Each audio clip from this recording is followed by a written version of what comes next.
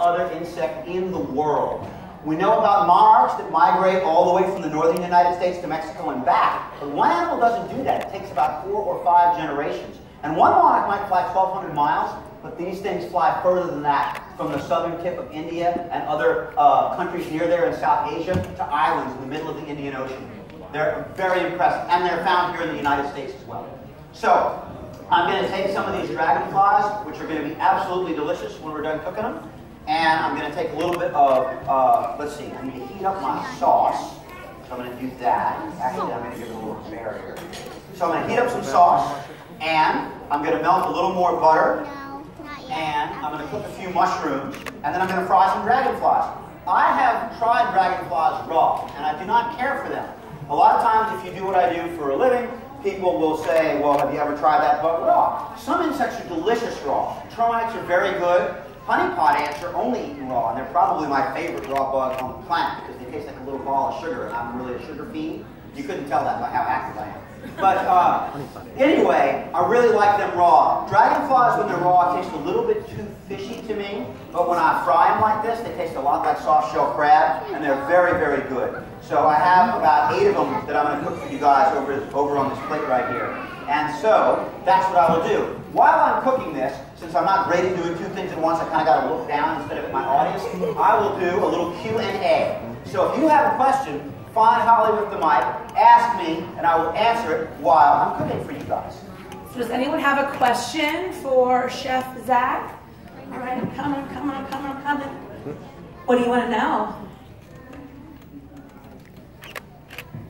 You just like raising your hand? That's totally cool. I also like raising my hand. If you remember, you let me know. Who else has got a question?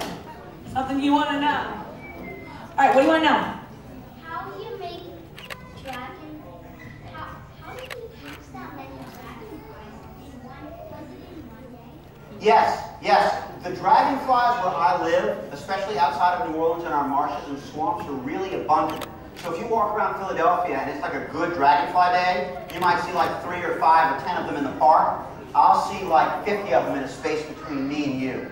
I can't catch all 50 of them because they're so fast, they're such good flyers.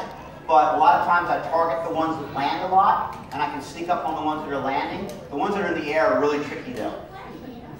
Do they blend in is the question. Well, the green ones when they land on the ground are hard to spot, but they move around enough that I can usually find them. And do you camouflage? I guess I try to move slowly. That's a great question, though. You know, there are some insect nets that are green instead of white, and entomologists believe that it's harder for the bugs to see the net that's coming at them.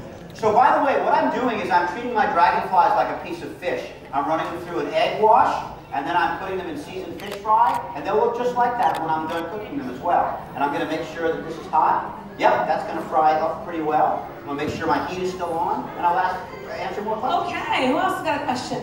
Right here, sweetie. How do you know which bugs are poisonous and which ones are not? That is an excellent question. I sometimes cover that when I'm doing my talk, and I forgot to. Thanks so much for asking. As a general rule, I like to quote my friend David George Gordon, who wrote the Eat a Bug cookbook. He says, if it's green or brown, go ahead and toss it down. If it's orange, red, or yellow, you should avoid that fellow. And that's a very simple way of remembering that if an insect is well camouflaged, it's probably tasty, and it's trying to hide from things that would usually eat it, like birds and lizards and certain kinds of rodents and frogs and turtles. But if an insect has bright colors, it's usually warning a predator that it either can sting or that it tastes bad. Now, that doesn't work all the time, but it usually works. Another thing I can tell you is that if you decide to go out and catch your own bugs, I always recommend that you go to a rural area, an area that doesn't have a lot of buildings and a lot of people. So like a field or a forest or a swamp or a marsh. And that way, you can be sure that your bug doesn't have a lot of pollutants on it. A lot of people say, oh, you don't want pesticides, right? If you catch a bug that's actively crawling or flying, it probably doesn't have an insecticide on it, but it may have residual lead dust or any other number of things that you might not want to eat. It's always nice to also wash your bugs off before you cook them. You can rinse them in a colander really lightly. So keep those things in mind. And the other thing is, if you're unsure as to whether or not you'll like a bug, you treat it like any other food. You have a small bite, and you see how it tastes, and you wait a few minutes, and you make sure your tummy doesn't feel bad, and then maybe you can have a larger bite about 20 minutes later, and so on. It's the same rule as if you were eating berries or anything else. So, another question? All right, we got another one. What's your question? Did you change your mind? How do bugs and the other bugs taste different? That needs to be a little So louder. how do bugs that eat other bugs taste different than bugs who eat plants? Well, that's a hard question to answer. So I'm going to answer it by talking about the taste of bugs as a very general thing. I haven't noticed a distinct plant eaters taste this way, animal eaters taste that way. Ooh, my oil's a little hotter than I want. Gotta take these dragonflies out in a hurry. They look nice, but they're a little more cooked than I like. So I'm going to do one batch for the people who like a little char, and one batch for the people who like them less cooked. That got a little hot. Wowza. So, my apologies for the overcooked dragonflies. The next batch will be better. And the mushrooms are almost done as well. So, I would say that if you try a bug without a lot of other textures and flavors involved, most of them taste kind of nutty. But then again, peanuts don't taste like almonds, and almonds don't taste like pecans, and pecans don't taste like hazelnuts. So saying that a bug tastes nutty isn't necessarily all that descriptive a thing. But I would say that regardless of whether it's a bug that eats other bugs, or whether it's a bug that eats plants, most of them taste kind of sort of like one sort of nut or another. That's right. Wow. I forgot about what I was doing. Go like that. Now my sauce is ready. My mushrooms are ready. 4 of my 8 dragonflies are ready. And I can answer another question. You ready for another question? I am. I don't even know where you are. I'm over here. Oh, hi. I'm camouflaging myself. You were short. I told you. There you go. All right, so what's your question, hon? Have you ever cooked caterpillars before? Well, the waxworms are caterpillars, so I cooked those. And I've got someone who's got a tomato or tobacco hornworm recipe that I've tried. Well, it's a tomato hornworm recipe, but I've tried it with tobacco hornworms. My tobacco hornworms were raised on an artificial diet. So instead of eating leaf matter, they were eating sort of basically a reconstituted leaf matter. And I didn't much care for the way they tasted. I've also had a lot of raw caterpillars, most of which I haven't liked too much. But waxworms are very mild, and it's probably because, you know, they're feeding on wax. And I'm trying to now stretch my memory banks. I don't think I've cooked silkworms before, even though they're readily available, and they get the same diet as the tobacco hornworms.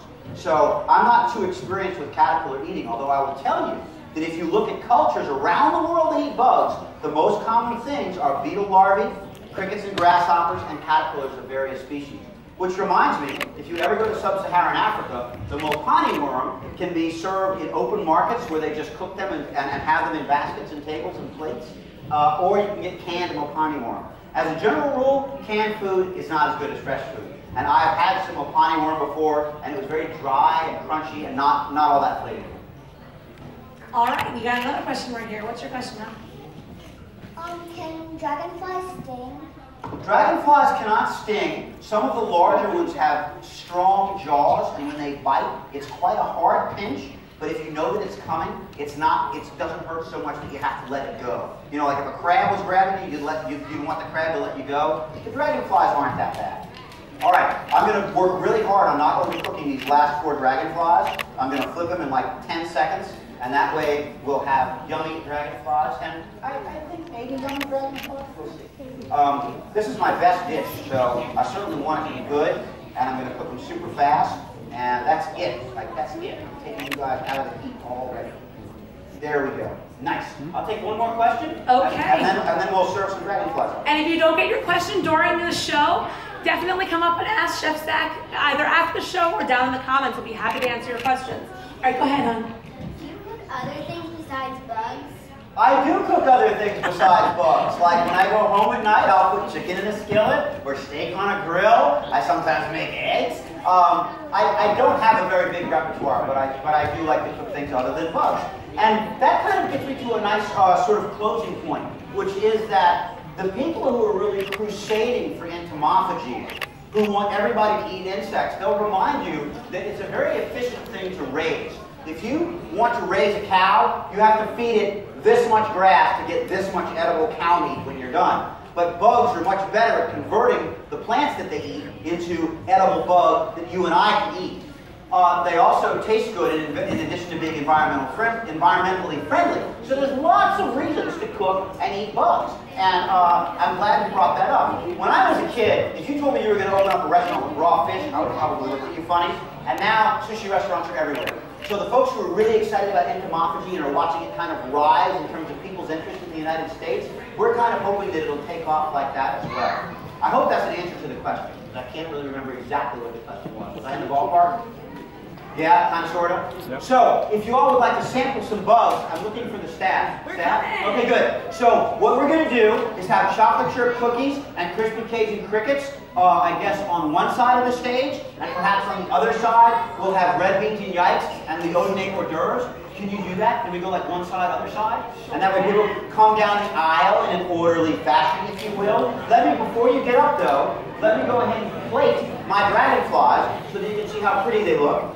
This is how we do the Odinate hors d'oeuvres. We take a little mushroom, which we've already sauteed, and we set it on the plate. And then we take the dragonflies, and we set them on top of the mushroom.